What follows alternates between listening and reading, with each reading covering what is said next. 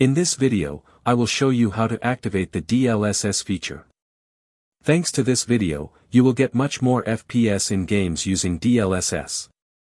First of all, you must have an RTX series graphics card and the game or program you are using must support DLSS.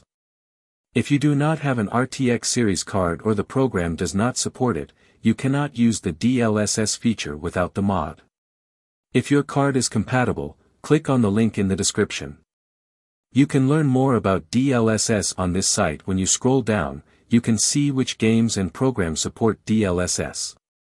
If the program and your card support it, I'll show you how to open DLSS now. First of all, run the game. After the game opens, click on the Settings section and find Graphics or Advanced Graphics here. As you can see, there is a setting related to DLSS, but first we need to open DLSS. Some games may have a direct DLSS option, but in this game we must select DLSS from the anti-aliasing setting. Now we can adjust the DLSS quality.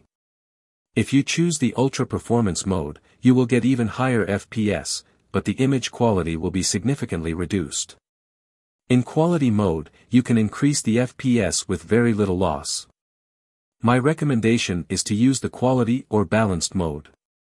That's all this video was. Don't forget to like the video and subscribe to the channel to support me.